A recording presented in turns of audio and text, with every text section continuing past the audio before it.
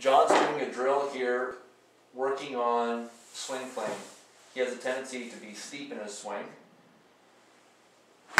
And steep regarding swing playing means his low end of the club points to the inside of the ball on his target line. So go back. He has a tendency to be here, and the low end of the club's not pointing at the ball or target line anymore, it's pointing inside. So when he comes forward, he has a tendency to hit the ground before the ball. The more I can get him to have his swing playing pointing towards the ball or beyond, it'll be easy to hit ball first, ground after.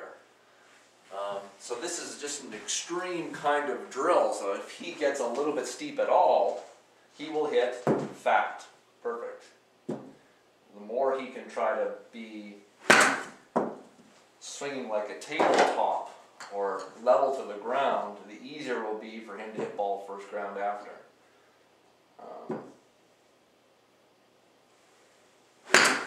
Awesome. You can hear that club hitting ball first, ground second,